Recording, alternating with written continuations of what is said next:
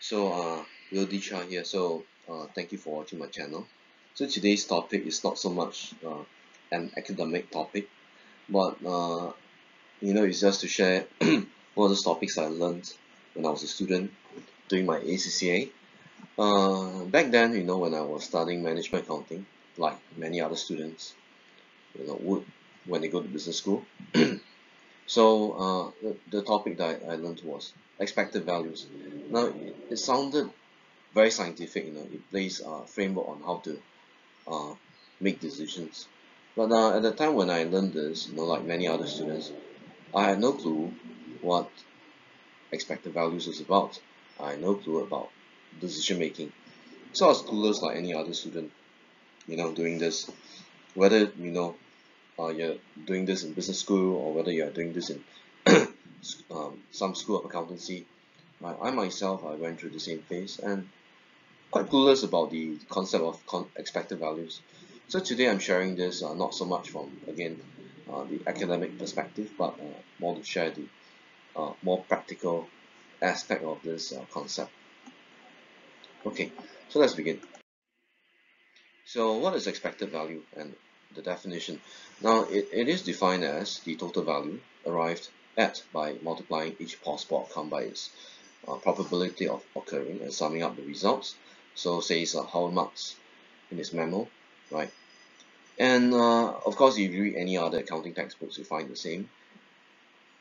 And if we repeat the same for two or more decisions under consideration, logically, we'll then elect the one with the highest expected value, or perhaps we'll prioritize resources to, undertake the decision which gives the highest expected value. Now that is very logical and very rational.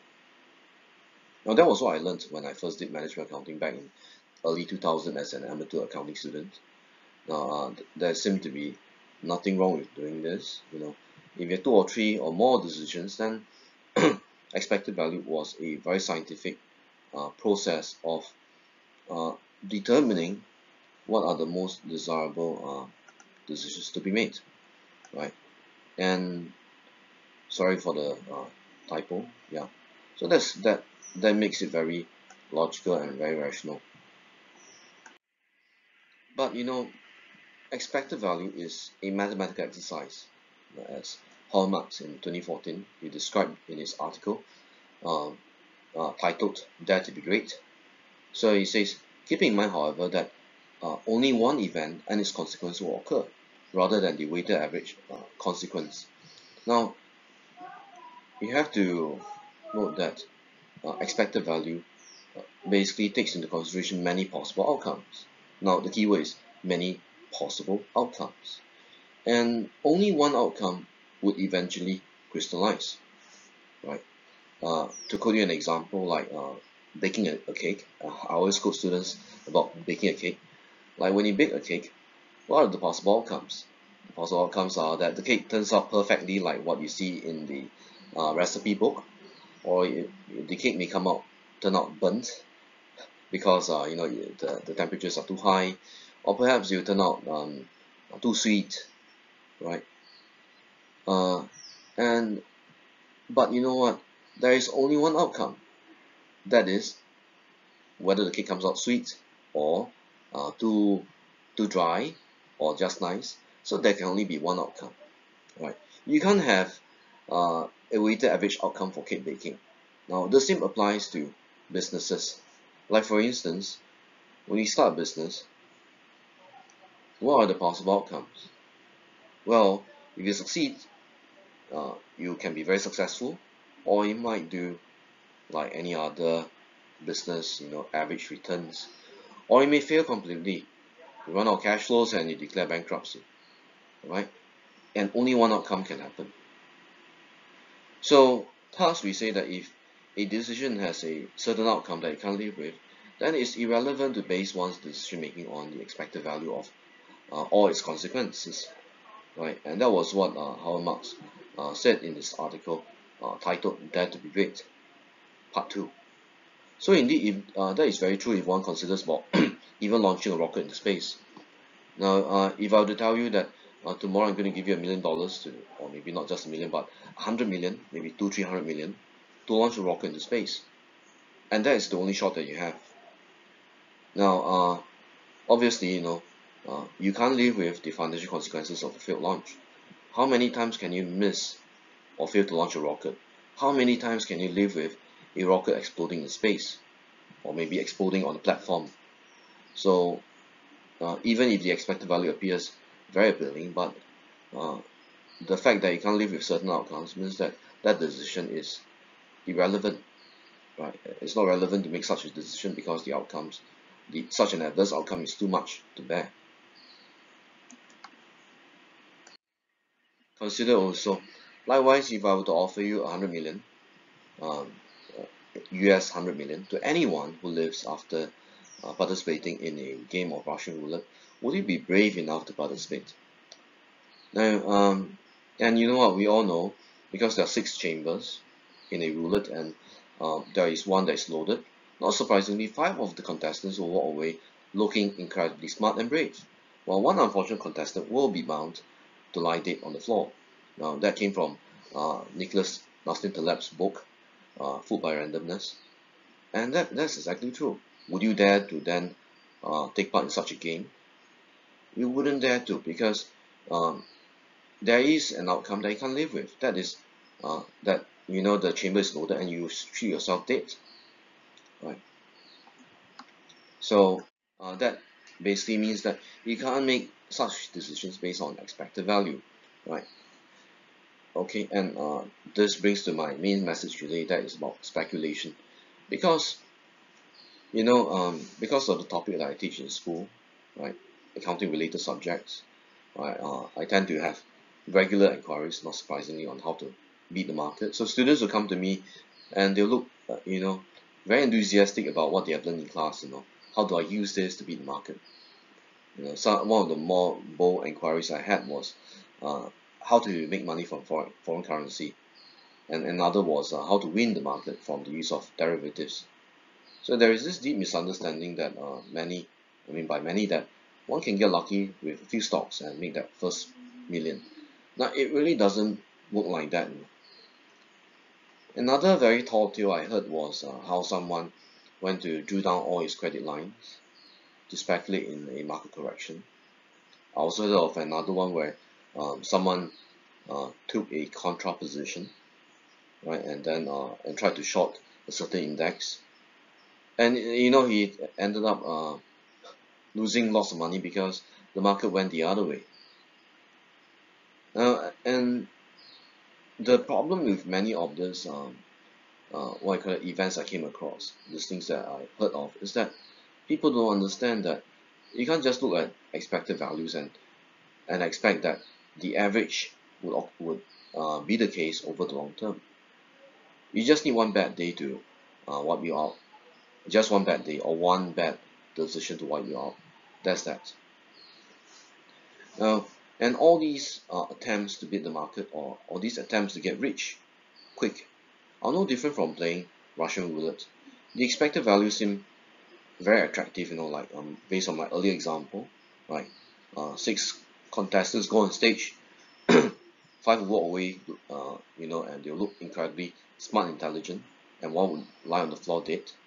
So while the expected value seems very attractive, but certain outcomes of total loss can be just as effective in causing deep financial damage. In the case of Russian roulette, that is the permanent loss of life, right?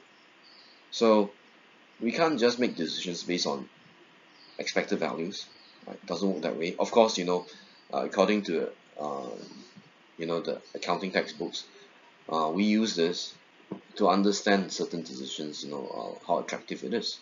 But it is more like a tool to appreciate uh, an investment, or to appreciate a certain decision to be made, right? And in no circumstance can it be used as a standalone tool. Now, sometime back I heard of this very interesting statement from a certain acquaintance. He said that, well, I had a friend that drew down all his lines. He said in his words, he said, drew down all my lines, and then had some uh, significant amount of capital and went to buy a very undervalued equity during a market correction. So he came out, he made a lot of money. Now this is exactly the case of playing a game of Russian roulette. For all you know, what happens if the market went lower still? Now, you won't be able to sustain a situation where you enter into a position and you don't have the capability to hold that position. In other words, if the market go the other way and then you were in hoping that the market would recover, V-shaped recovery, and it fails to do so, and at the same time you have no capital to hold that position, you would lose lots of money. Now that's the problem with what many investors would tend to make, common mistake. It's not just investors, but at the same time, business people. I myself, I ever ran a business, and we thought that, the initial concept I had was that if I survive long enough, my business should be very profitable. However, it was not the case because there were certain outcomes that I couldn't live with. There was there was not enough sales to sustain the business, and there were too many other competitors selling the same thing. So understanding expected values and it's important to realize that it's just a tool, but not the only tool to assist in decision making.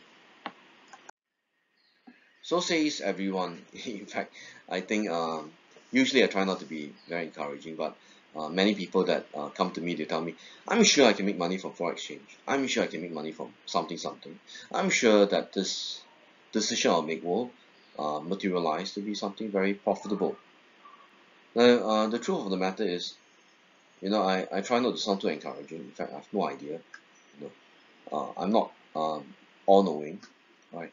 Like any other mere mortals, I have certain limits on what I know, right? So the fact is that no one knows uh, everything very well. But you know what? Everyone has something to say. That's a matter of fact. But then the thing is whether that something said is sensible and whether it is well thought out and meaningful at all is a different thing.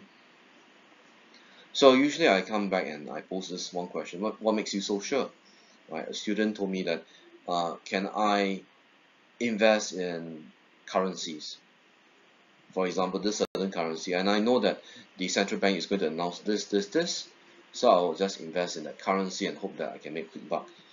So I tend to ask people like them, what makes you so sure?